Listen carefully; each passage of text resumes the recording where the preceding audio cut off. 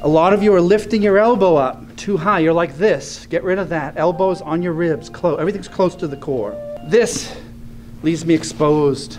If I lower my wing here, turn this, that rotation, that gyaku here. Now this is no good by itself. You need to step with your foot and pull this with your chest. Here, I'm at a good distance to be doing stuff. Let's say about a half turn here as I run in. Here's the mistake people are making. They get here and they're backing up and creating distance. Don't do that. You see in movies, omote, that's junk. It does not work. Pull your hand out free. It's garbage.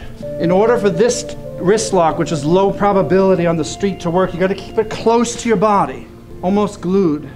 And then from here, I need to go straight down with it by pushing. This is all fun. You're dead. Look at this position for an elbow here, or to be rocking back.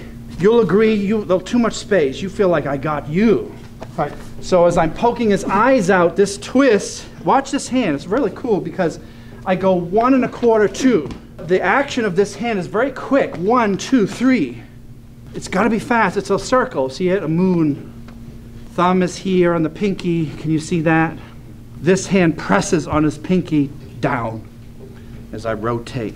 Now all that combined with this, putting this in my left pocket. A lot of you too are going back here, leaving it in the middle section, this 2 down area. I need to get this down by my knees. Feel the difference? Yes, sir.